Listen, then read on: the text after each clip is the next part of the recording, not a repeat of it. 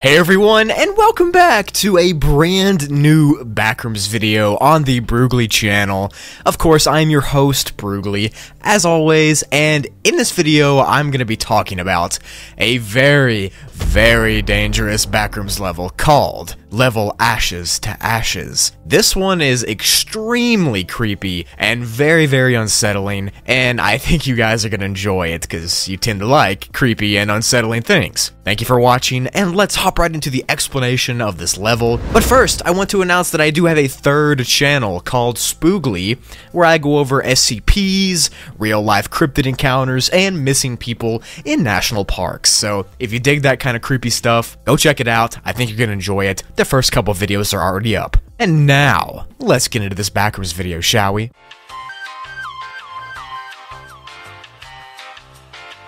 So Ashes to Ashes, or level -319, is classified as a class 5 difficulty and is very unsafe and unsecure, and it's really dangerous because of non-entity hazards. So you don't really have to worry about creatures or stuff like that attacking you.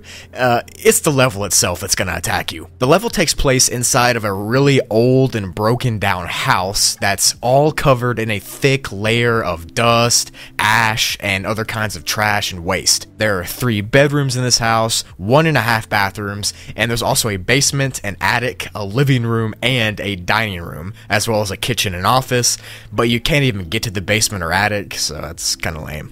The temperature inside of this disgusting house is always pretty cold. It stays around 47 degrees Fahrenheit, or -8.3 degrees Celsius. And on top of it being cold, it also feels really damp, and it smells dank and just awful, kind of like mold, as you can imagine. Now, no one knows what the outside of the house looks like, because every exit is sealed with some kind of impenetrable material.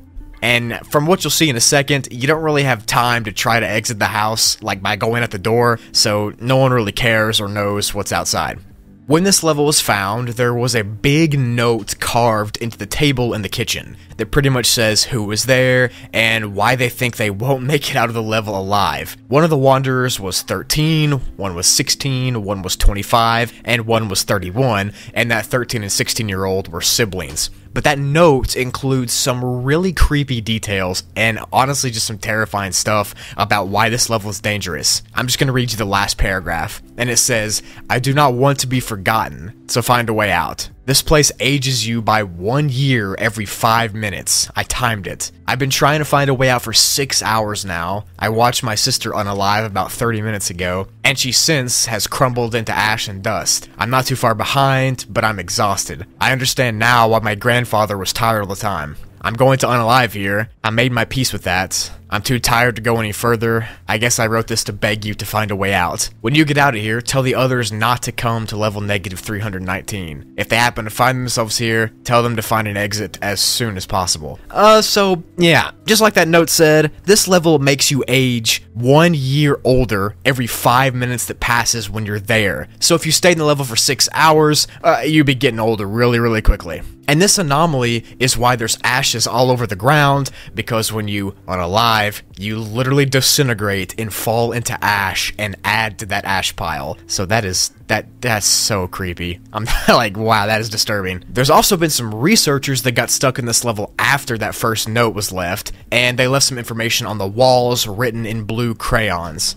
Apparently, most people unalive at around age 85, according to this note, but one of these explorers' colleagues was actually earlier than that, and they unalived at age 60 from diabetes, which means that this level can make you have illnesses that you'd get normally while aging in real life, but you get it way faster here because it ages you so much quicker. The researcher who wrote those findings on the wall apparently developed some kind of illness themselves, and it was some kind of heart disease because of the rapid aging. And well, you can guess what happened to both of them. The weird thing is that this aging isn't just for humans, because it affects entities that are here too. One wanderer went to the bathroom on this level and found an old hound in the bathroom, ran away from it, and then the hound started chasing and then just disintegrated because it was so old, and he just watched it turn right to dust. So, yeah. Now, the first person to ever make it out of this level alive and to escape and stuff was named Wanderer BB, and apparently he was 14 years old when he got sent here,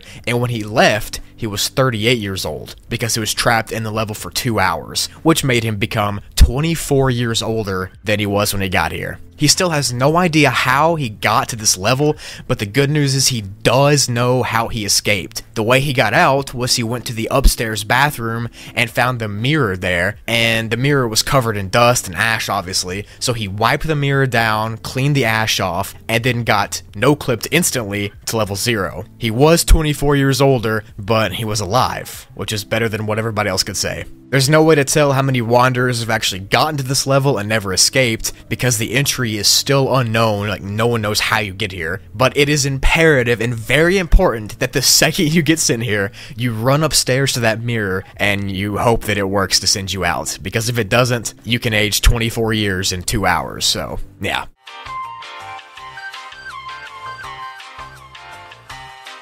And that wraps up the video of level Ashes to Ashes. I hope you enjoyed this one. I really like levels like this that are just absolutely insane and just have these crazy ways that you can unalive. Hope you did enjoy it, and thank you for watching. I also want to thank you so much for 340,000 subscribers. I just hit that while I'm recording this audio on the 29th of June, so thank you so much for that. The channel's on track to hit 400,000 subscribers by the end of July, and that would mean so much to me if that could happen. That would literally be insane, like some kind of record, surely. A record for the channel, definitely. But as you all know, I am buying the full Backrooms outfit, the shirt, the pants, the hat, the socks, buying them all at 500k, and we are almost at 400k, which means we're almost at 500k. So we're inching closer by the hour, and I hope you all are ready for that. If you're watching to the end, thank you so much. I really appreciate you all, and I thank you so much for everything you do for me. You have allowed me to do my dream, which is YouTube, and I just thank you so much for that. I love this, and I love you all, and I'm so passionate about this, and I have so much planned that I hope you guys are going to enjoy. Make sure to check out my second channel if you want to see some reactions and some gameplay stuff and just more of me. We're just relaxing over there vibing. And make sure to check out my new third channel where I talk about SCP readings and cryptid encounters and just stuff like that. That's a really creepy channel for the people who enjoy that sort of stuff. But thank you so much for watching and commenting and subscribing, just everything you do. Thank you so much. If you have any levels that you want me to go over, just drop them down below as I look at all of the comments that I get, or I try to at least. And if I pick your level, well, that's pretty cool. Thank you for watching and supporting me, and I'll see you in the next video. Peace!